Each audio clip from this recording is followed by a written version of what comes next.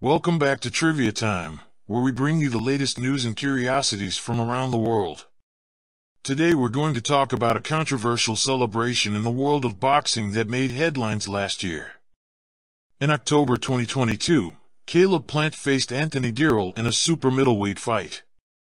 Plant was looking to bounce back from his first career loss against Canelo Alvarez, and there was a lot of trash talk leading up to the fight.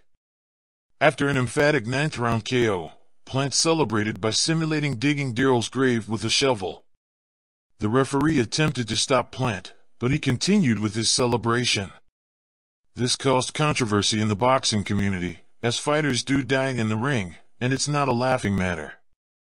However, Plant defended his actions, saying that Dirrell had made derogatory comments about him before the fight.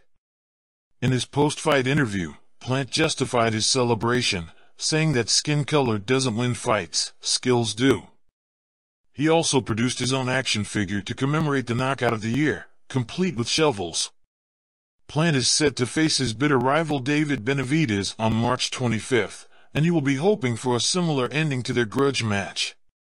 That's all for today's Trivia Time, but stay tuned for more fascinating news and curiosities from around the world.